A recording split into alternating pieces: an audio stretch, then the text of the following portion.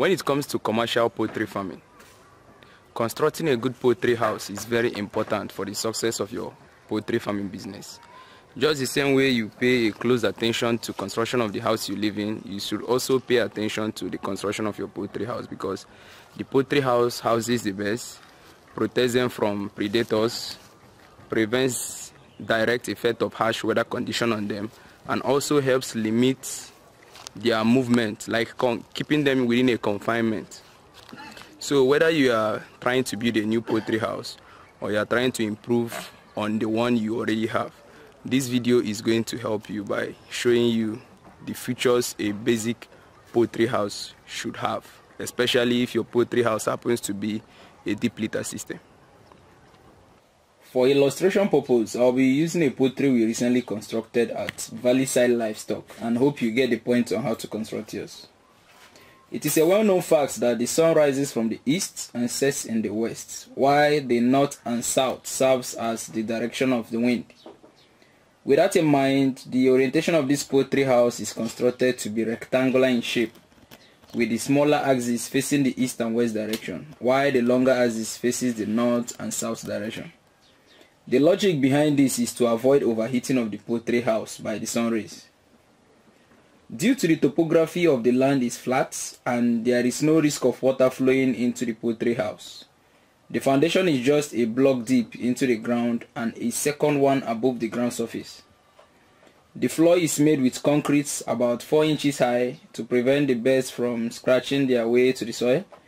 The surface is not too rough to avoid bruising the birds' foot if they eventually make their way past the wood shavings that would be used for their bedding, and not too smooth to avoid slippery floors. Due to this poultry house is constructed in the northern part of Nigeria, which is known to be hot, the side walls were made dwarf and constructed with zinc to a height of about 2 blocks, and then the rest of it was covered with net to prevent other birds and flies from coming in, and at the same time allowing cross ventilation and air movement. The poultry height is 9 feet from the ground to the tan beam for better ventilation. The roof is held in place by a strong 3x3 mereke wood, which is casted deep into the ground before the flooring. The roof beam post height is 7 feet high from the tan beam to enable the received air circulate better within the poultry, while giving a better distance that would prevent the sun heat radiating from the zinc from reaching the birds, thereby making the house cool at all times. And also, the roof was constructed with an aluminium zinc for better heat conduction, and it has a little monitor roof on top. For the lighting, we installed a 50-watt solar panel on the roof outside and connected it to a charge controller and then to the battery. The solar system has no inverter, as we intend making use of only DC bulbs. The poultry is covered with a tarpaulin, which has rings connected to a strong rope for easy sliding to prevent rain and sun from coming in, and also it has buckles by the edges to clip them together in such times.